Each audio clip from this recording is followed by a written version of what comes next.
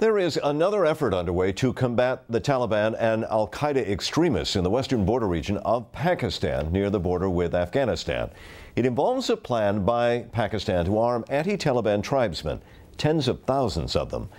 Karen DeYoung, the senior diplomatic correspondent of the Washington Post, reported on this today, and she joins us now from Washington. Karen, give us an idea, really, the details of this plan and why it's needed. Well, these are groups that started to emerge over the summer. One of the problems in this border region, which is called the Fatah, is that the al-Qaeda and Taliban forces are very closely intertwined with the villages. And it's sort of been assumed that, in fact, they were all working together, or at least that the tribal people were supporting the extremists. Now it turns out that there are a number of tribal leaders who in fact don't like what they see as these interlopers in their region, and they have emerged on their own, much the same as the Sunnis did in western Iraq, to throw these people out and to resist them.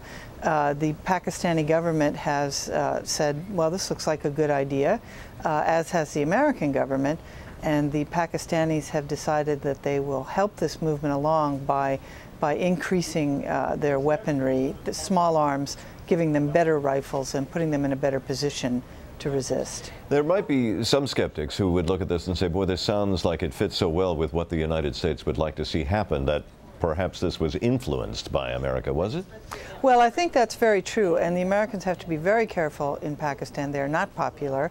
It is seen widely there that the fight against the Taliban and al-Qaeda is America's fight and not Pakistan's fight. But I think that the Americans have stepped very gingerly around this issue. They've been supportive.